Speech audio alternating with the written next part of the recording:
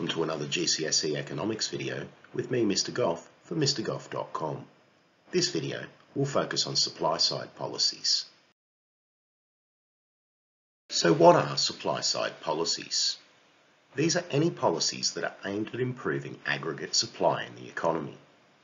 This is really important because as the government pursues its goals of economic growth, if supply is unable to meet increased demand, then instead of getting economic growth, we get demand pull inflation. There are a number of policies that affect aggregate supply. These include infrastructure development, investing in education, reducing direct taxes, reducing benefits, reducing the power of trade unions, promoting competition, and privatisation. We're going to take a look at each of these in more detail. Infrastructure is all the basic facilities, services and installations needed for the functioning of a community. Things like transportation and communication systems, water and power lines. Good transport links are essential for moving supplies and finished goods. This reduces costs for firms, allowing firms to supply more at each price. Increasingly, access to high-speed internet connections is important to encourage firms into a particular area. The idea behind investing in education is that better educated workers are more productive. This means we get higher output in the same amount of time. This means average costs are reduced and firms can supply more at each price. Direct taxes are taxes on income, such as income tax and corporations tax. When you reduce income tax, workers are able to keep more of any income that they earn. This incentivises more people to work who may not have been willing to do so for the lower amount that they were going to be able to keep. For other people, this will mean they're willing to take on extra shifts. Both of these help to increase supply of labour in the economy. This in turn helps to keep wages down and therefore helps keep firms' costs down. This allows them to supply more at each price. If corporations tax is lowered, then firms are able to keep more of their profits.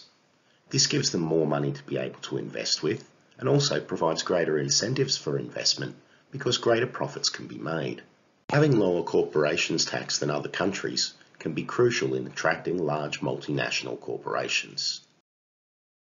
The idea behind reducing benefits is that if benefits are too generous, some people may feel it's not worth their while to work as they do not earn enough extra in a low-paying job compared to what they were getting on benefits. Therefore, if we reduce benefits, those people may have an incentive to work, increasing supply in the labour market. This helps to keep the cost of wages down and therefore business costs down, and now they can supply more at each price. Trade unions advocate on behalf of workers for better pay and conditions. If they are having a dispute, they can take industrial action such as strikes. By reducing the power of trade unions, we might expect to see less industrial action, which means less lost work hours and therefore greater overall productivity. This means firms have lower average costs and can supply more at each price. In addition, reducing the power of trade unions reduces pressure on wages, which also helps firms to keep their costs down and therefore be able to supply more at each price. Fair competition is essential in allowing markets to behave efficiently and effectively. The Competitions and Markets Authority, or CMA for short, are responsible for ensuring competition is fair in the United Kingdom. Amongst their powers is the power to block mergers that would cause a significant reduction in competition. This ensures the number of suppliers is not reduced. Privatisation is where the government sells off public sector assets. The theory is that state-owned businesses are inefficient when compared to private firms who have a profit motive to incentivise them to find greater efficiencies. These greater efficiencies lead to lower costs and a willingness to supply more at each price. That brings us to the end of this video looking at supply-side policies and how they work. Join me in the next video when we'll be evaluating the costs of supply-side policies. Use the resources at MrGoff.com to help you revise economics, and until next time, it's bye for now.